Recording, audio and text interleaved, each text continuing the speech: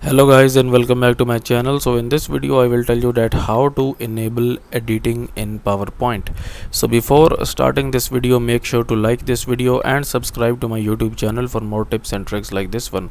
So here you can see that I have opened up this presentation here, this one here basically, okay, and when I opened up this presentation, it shows me this message here that this presentation is read only. Okay, like you basically cannot change in it, something like this. Okay, so to enable, here it says to prevent accidental changes, the author has set this file to open as read only. So basically I am the author of this presentation here, so I can basically change it from here. But for you, if it shows this message, you will not be able to change anything from here.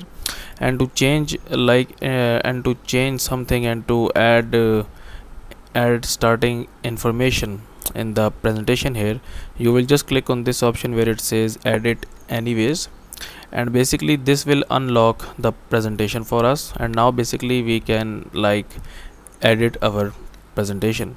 So that's how to basically edit a PowerPoint presentation.